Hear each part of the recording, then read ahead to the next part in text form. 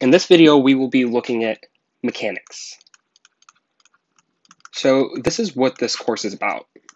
BME 201 is about mechanics.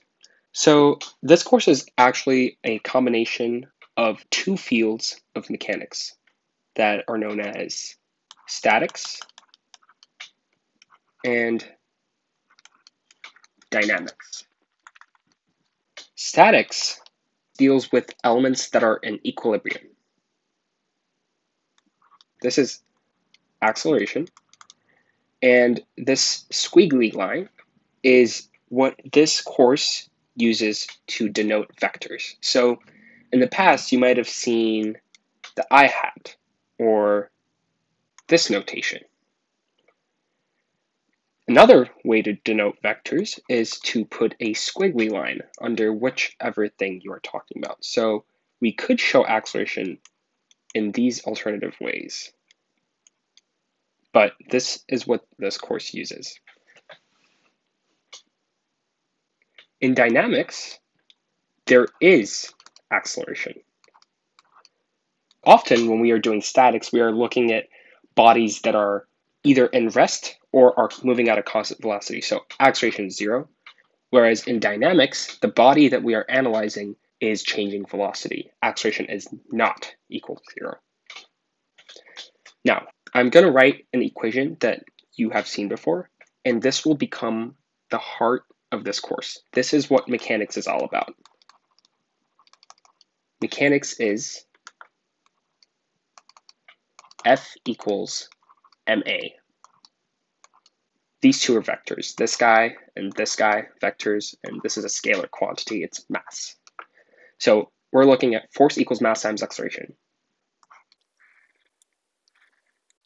So we talked about how mechanics can be divided into two parts, statics and dynamics.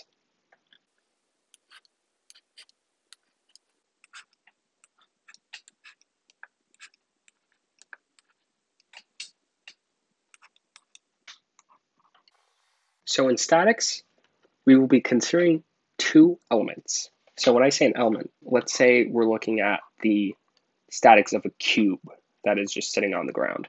So this object here is the element that we're analyzing, basically. And there are multiple types of elements that we are going to be looking at. One of them are rigid bodies.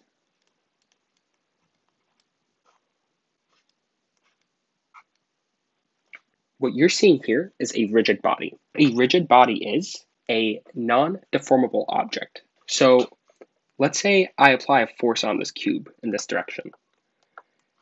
If this was a deformable object, you could potentially see something like this. If this cube isn't very strong, then what would happen when you apply the force is you will see that area deform. And the more force you apply, the more messed up it gets, and so on and so forth. But this is what distinguishes a rigid body from a deformable body. In BME 201, we do not consider deformable bodies. Let me put a big X on that.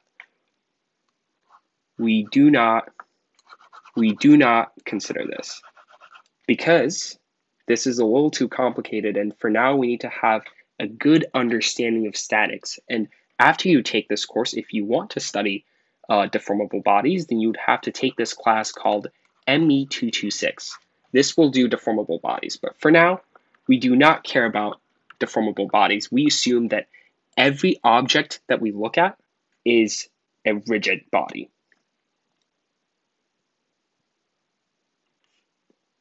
Now, apart from a rigid body, there's another type of element that we will consider, and that element is called a particle. A particle. Particles do not differ very much from rigid bodies, except they make things simpler. So let's say I'm trying to predict the forces on a vehicle, right? I could draw this vehicle, and it would take me a little bit of time to do that. And I could say this is where the weight of the car is located.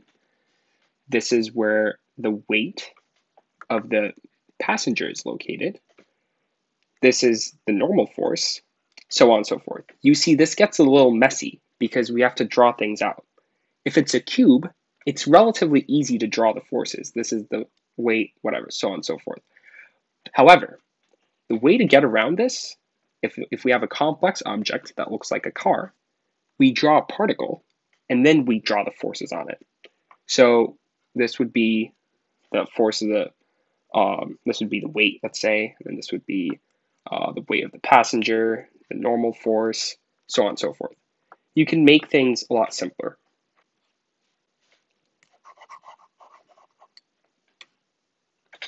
So for statics, this is the second type of element that we will be considering in this course. So that's pretty much it with statics. We'll be considering these two things. And one thing that's going to be coming up a lot while doing statics is these two things right here. You will see them a lot. And this is because since F equals ma, if acceleration is 0, then m times a is 0, therefore the summation of forces is 0. So we'll get into that in a deeper detail soon, but this isn't very complicated. So moving on to dynamics, we have two sections: kinematics and kinetics. So what's the difference between the two?